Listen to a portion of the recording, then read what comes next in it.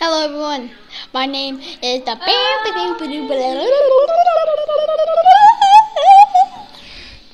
Okay, that just cracks me up for some reason.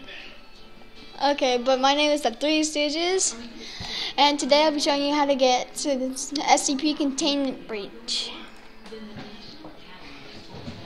If Firefox will load up, that would be great. Oh my god. Okay. I'll just use Google. Okay. First, you launch whatever you're gonna use. I understand.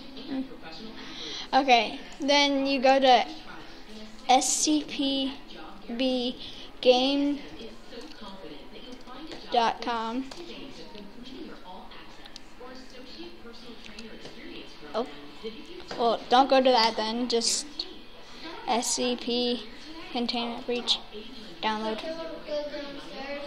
this. Just type that in. Then click Mirror 1.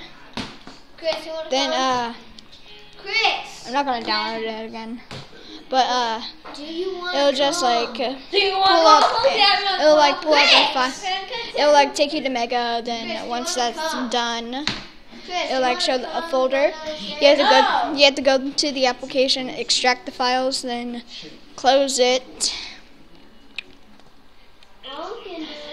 Well, don't close it. Just extract the files, and once it's done extracting, you can close those. Okay. Then you can close the extracted one too.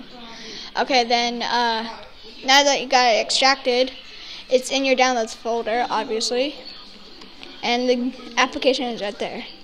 And to add it on Steam, you need to go to Steam, add a non-Steam game, browse, then if it just puts it right here, just go to Downloads, SCP Containment Breach. Then do that again, and then just click the application like that, and then just click Add Select Programs. I'm not going to do it because I already have it. Okay, so that was the video. Make sure to like, comment, subscribe, and